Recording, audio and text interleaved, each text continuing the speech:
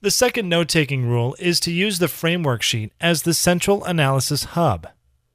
Let's illustrate this rule in action using our earlier market entry example. Specifically, after priming the framework sheet to guide our case analysis, we'll turn to the first key issue, creating an individual worksheet for it. After analyzing the issue and capturing the main findings on its worksheet, we will return to the framework sheet.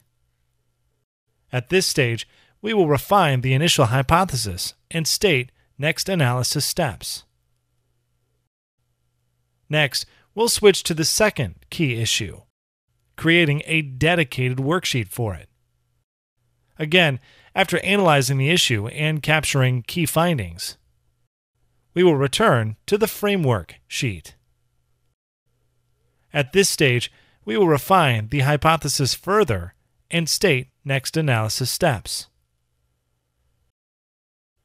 Next, we'll turn to the third key issue, and again, create its own worksheet. At this point, suppose that we need to perform some calculations. In order to do that, we'll create a dedicated math sheet. After performing the calculations, we'll reflect the results on the related issue worksheet and return to the framework sheet. Again, we will refine the hypothesis further and state next analysis steps. Finally, we'll return to the last key issue with its own worksheet. After analyzing it and capturing key findings, we will return to the framework sheet for the final time. At this point, we'll make the final recommendation and suggest next client steps.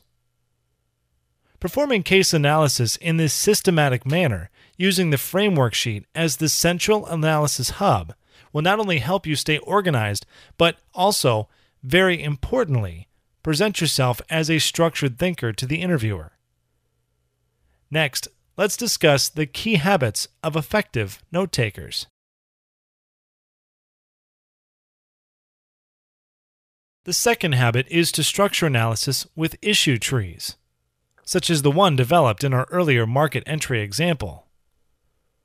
In fact, consultants use them extensively to visually organize and communicate their thinking. The formatting of issue trees is flexible.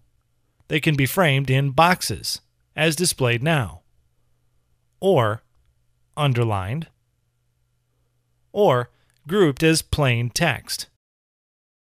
Additionally, lower-level sub-issues can be organized as crisp bullet points. Whichever format you prefer, the main objective is to have clear note organization that facilitates your analysis and, crucially, signals your structured thinking to the interviewer. In summary, structuring analysis with issue trees helps to visually organize and communicate it.